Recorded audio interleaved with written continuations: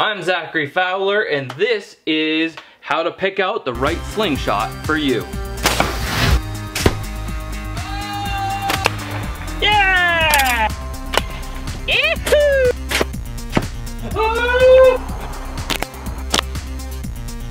That's it!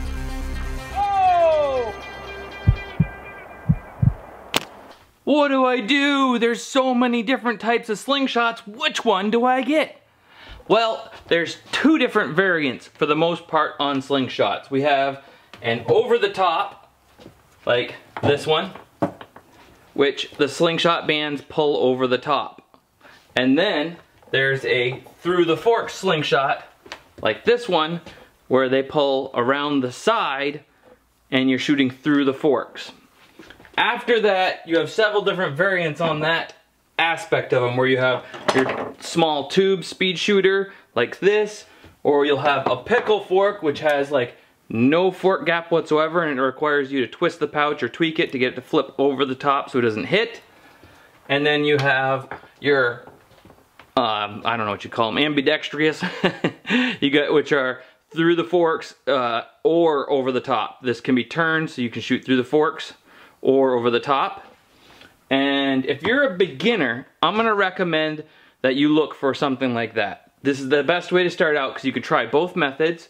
The Scout slingshot, which we sell on our website, and the Axiom Ocularis are both great. And our GZK G-Shot is also both ways. The easy, quick attachment of going on the tubes like this, bands like this, is the only way that it can go is over the top, but you can also tie them on. It's a great slingshot. Any of these slingshots you will not be unsatisfied with. The only ones I would recommend that is not beginner level slingshots would be the Torque and the Jelly Bean. They look, Jelly Bean sounds like great. It's a little nice little kid's slingshot, but because of the small fork gap it requires, and the same here, the smaller fork gap, it requires a slightly higher level of sophistication. But if you have purchased it, you can learn to use it. There's no reason why you can't, just by following our shooting instructions on how to shoot safely. Check out the How to Shoot a Slingshot playlist here on YouTube for more videos in this series that'll help you get going with your slingshot shooting. And for even more information on how to shoot a slingshot, you can find it on fowlersmakeryandmischief.com on our How to Shoot a Slingshot page. Alright, so you got over the top, through the forks, and then you have the different types of whether they're for tubes, they're ambidextrous and they can go through the forks or over the top, and then you get to different grips. So you got different grips like this, then you have ones that are designed to be thumb braced, all of which are great, as well as the old hammer, grips like Jorg's slingshot here, which grips just like a hammer, as if you're pounding in a nail. A very stable grip, very stable slingshot. Also a great beginner's slingshot right there that we sell on our website. Any slingshot you get from us is going to be a great slingshot for you. You'll learn how to use it. You'll be satisfied with it. If you're a small, younger person, I recommend the Axiom Ocularis or the Scout, or you might enjoy our new Hornet slingshot right here. This is my everyday carry, my favorite. It looks tiny, but it is in a great back pocket slingshot. It shoots over the top. It'll work great for young or old, professional, whatever it is. I love this thing. I love all my slingshots though. I never met a slingshot I didn't love outside of the pickle fork, and I just don't think they're slingshots. The last variant you want to think about before buying a slingshot is, what are you going to shoot? Are you going to shoot rocks? Are you going to shoot cans out of the air? Or are you going to shoot targets at 10 meters or a little bit further? The difference being, you might want a speed shooter which shoots up to 20 feet and could shoot things out of the air. It's a quick reload. You can snap off a lot of shots real fast, but you're only going to be shooting 3/8 or 7/16 ammo, or with a bigger pouch, maybe you shoot a marble, but you're not going to shoot beyond 20 feet. For target shooting, you're going to want to shoot something like the Axiom Ocularis.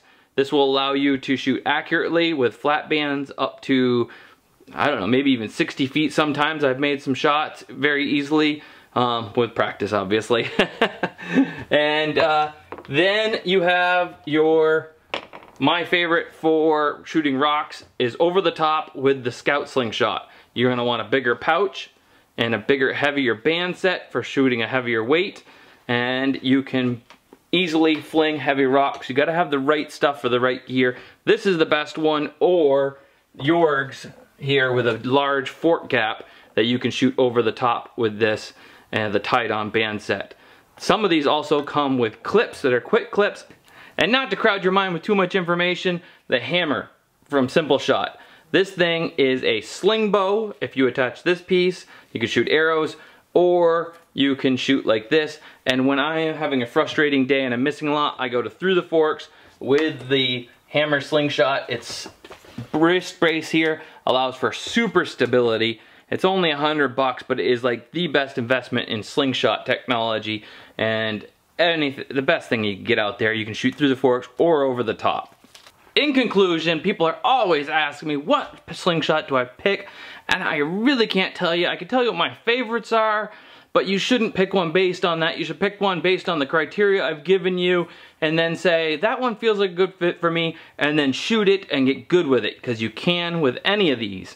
But my three favorite are, first, my new Hornet that we came up with, not just because it's my slingshot and everything else, but because it's my favorite everyday carry. It's the best pocket slingshot that goes in your back pocket. It works great. I love it.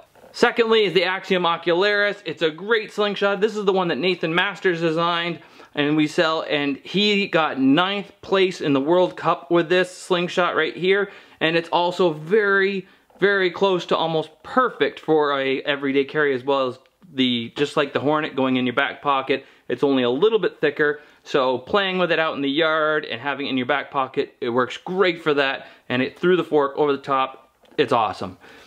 And lastly, I have to say my favorite, my last third favorite is the GZK speed shooter here that we sell on the website, because I love shooting cans and stuff like that out of the air, and this allows me to reload really quickly and to be able to shoot stuff out of the air with tubes like this. It's awesome. Great little slingshot. But like I have said before a million times, I've never met a slingshot I didn't love, except for a pickle fork.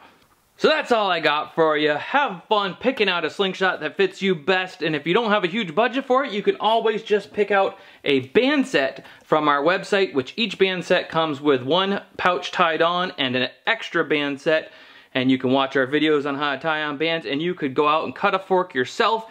They're just as accurate. You can see it in my videos. I shoot natural forks all the time, and I can hit stuff just as easily with one of those. Subscribe by hitting the link in the top right, and hit the link in the top left for Fowler's Makery and Mischief.com, where you can get your slingshots, survival gear, replacement bands, a little bit of everything you see me playing with in the videos.